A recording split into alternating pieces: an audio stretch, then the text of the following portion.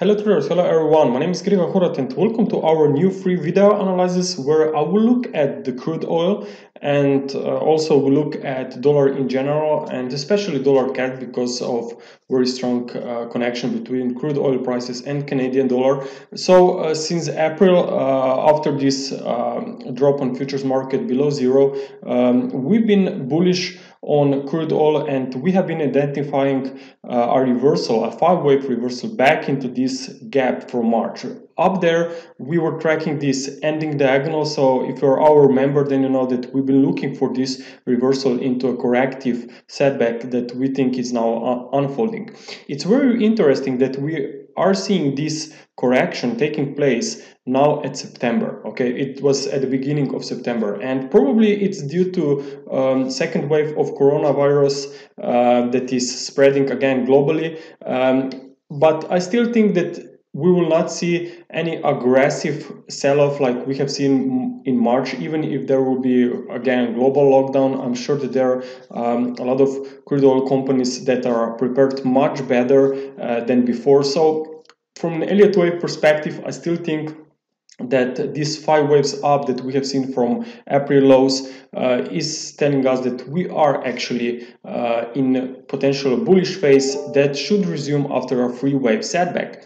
Why three wave setback? Well, because that's the minimum requirement for a correction whenever we are tracking it against the previous five-wave rise. So Elliott wave cycles in general, you will always see five waves in one direction and then market slows down into a three waves and then again five waves up and again a pullback. These are actually cycles, how the markets are moving. You see sharp waves and then pullbacks. So these pullbacks are corrections, and as I said, ideally they will be made by three waves here on the crude oil. So the perfect support would be around $30 up to $34.60 per barrel. So that's the zone where I think we could see another bounce higher. It's also the 38.2% that I usually keep an eye on, especially because that's somehow my minimum requirement whenever I'm tracking corrective wave 2 or maybe even wave B, because we don't know if this next leg up will be wave C or wave 3.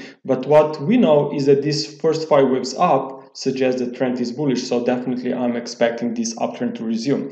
But as I said, this wave C down is still missing, so we should not be too early, I think, regarding potential uptrend. Of course, there's always a chance that I'm wrong and that market will just explode to the upside, but I think that much better supports are, as I said, a little bit lower. 34.64 is the wave 4 swing support, and then you have 30 very strong psychological level. So wave C, whenever this one gets underway, can be very similar to wave A because it's a motive wave, so we could see a little bit lower prices here after wave B is finished. Now the question is, what kind of a formation wave B or pattern wave B will structure? Well, ideally it will be a triangle. Why? Because we are now just turning up here from this lower side of this range, but we haven't seen actually a break below this September lows. So maybe we'll just stay consolidating here for a triangle,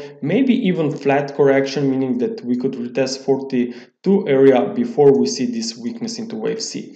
But my focus will definitely be on the bullish side. So whenever this wave C unfolds or moves towards those supports that I mentioned, that's when things could become very interesting. Whenever I will look maybe at some short-term positions on futures market, maybe even some companies, crude oil companies could be very interesting crude oil stocks for potential bounce, especially if stocks in general will stay in uptrend.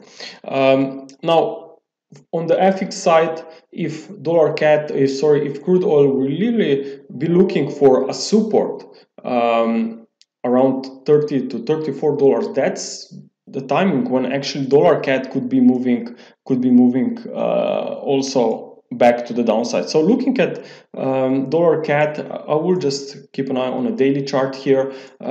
We have very nice ongoing downtrend here. We have lower highs, as you can see, and lower swing lows, so that's a clear bearish trend that I think will resume after this current bounce. And ideally this bounce is now going to be a wave 4.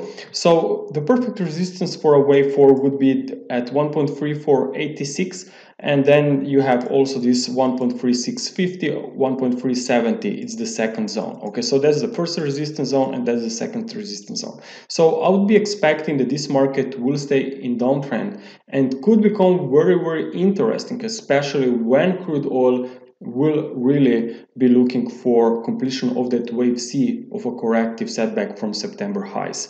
So dollar CAD, I think, will stay in downtrend. It's now just testing high resistances because dollar CAD is reversing back into this corrective phase. At the same time, it's also good to look at dollar index. I mean, dollar index here is reversing very nicely away from this March levels. It was a very strong break below that level here back in the middle of summer, and now we retested this level, and now we are again turning back to the downside. So I think this is also indication that overall dollar should remain weak, and when crude oil really bottoms, I think that CAD could be very, very interesting.